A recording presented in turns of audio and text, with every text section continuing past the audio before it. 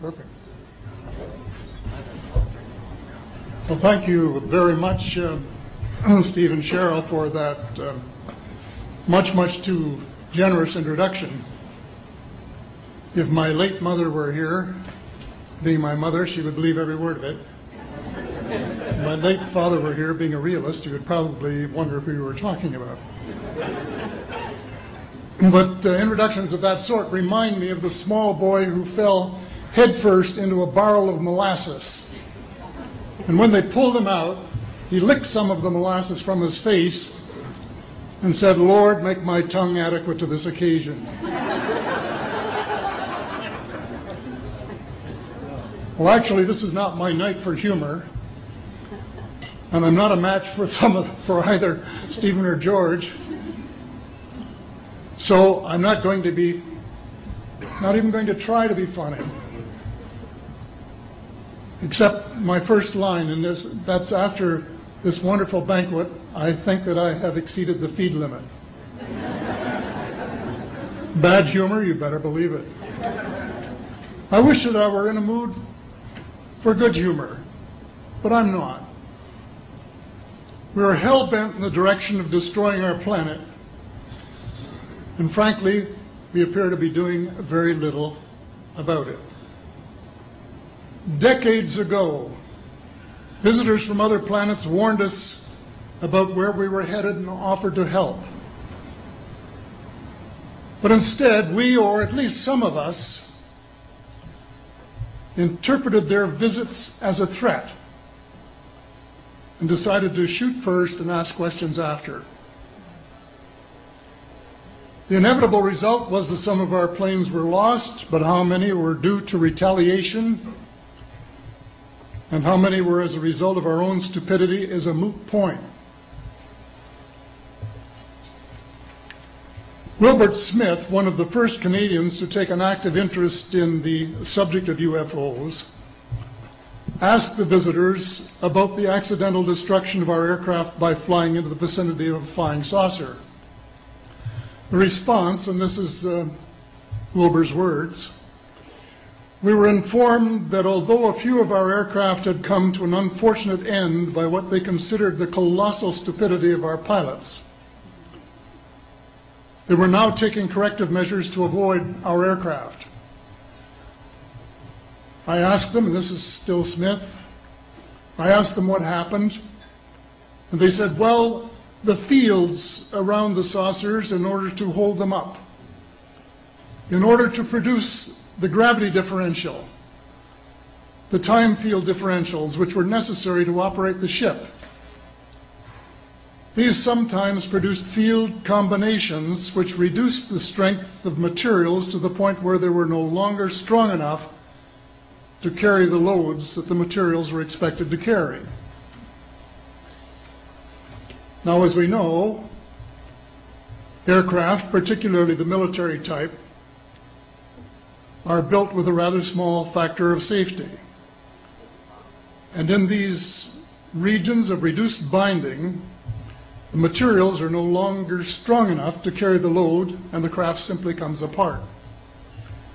When I read that, I was reminded of the late, great soprano Lily Pons, who used to smash crystal goblets with her high C.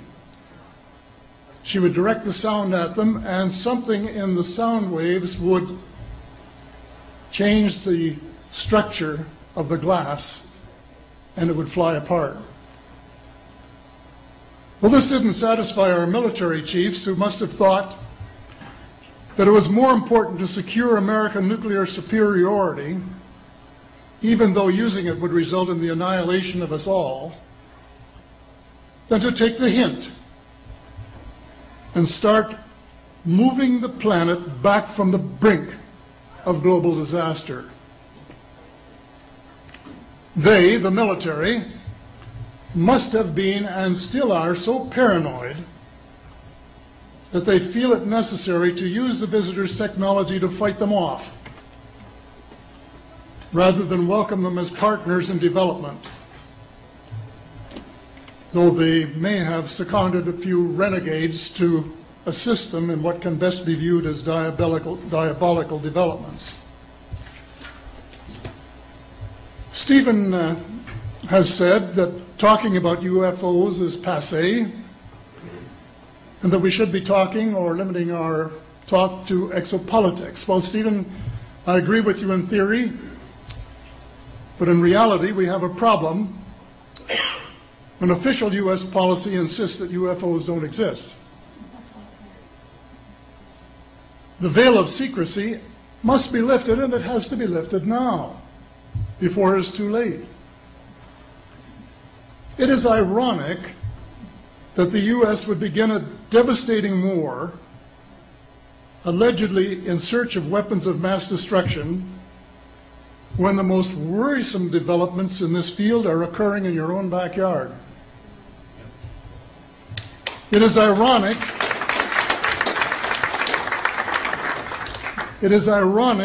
that the U.S. should be fighting monstrously expensive wars in Iraq and Afghanistan, allegedly to bring democracy to those two countries, when it itself can no longer legitimately claim to be called a democracy, when trillions, and I mean thousands of billions of dollars, have been spent on projects about which both the Congress and the Commander-in-Chief have been kept deliberately in the dark.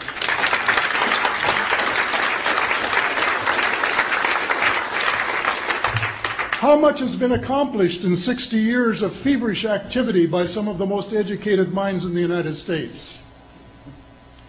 Has America developed flying saucers that are visually indistinguishable from the visitors, as alleged?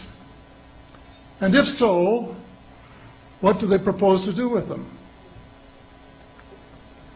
Even more critical, what progress has been made in the development of clean energy sources that could conceivably replace fossil fuels and save the planet from becoming a veritable wasteland?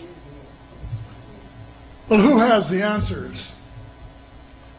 Someone does, but apparently they aren't telling either secretaries of defense or presidents because they don't have, quote, a need to know. In a story told by Dr. Stephen Greer, President Clinton was asked a question by White House reporter Sarah McClendon about why he didn't do something about disclosure. And Clinton replied, "Sarah, there's a government inside the government, and I don't control it." Excuse me, doesn't the Commander-in-Chief and the person who allegedly has their finger on the nuclear trigger have a right to know what his subordinates are doing? The people of the United States who have paid the bills have the right to know. The people of the world demand to know because it is our descendants too whose lives are in mortal danger. It is time for the people of the United States to launch a new war against the evil of lies, deceit, and darkness, and go all out to win the victory of truth and transparency and light. Thank you.